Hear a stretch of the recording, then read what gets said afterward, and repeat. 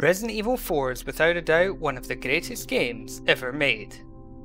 Despite having been released 17 years ago, there are still many things that most players don't know about it. One of those things is the existence of hidden beetles in the game.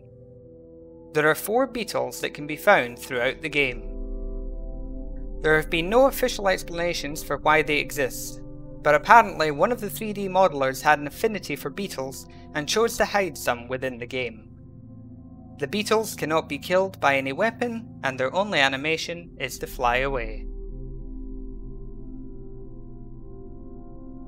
Did you know about these beetles, or did you learn something new today? Let me know in the comments below, and I'll see you in the next video.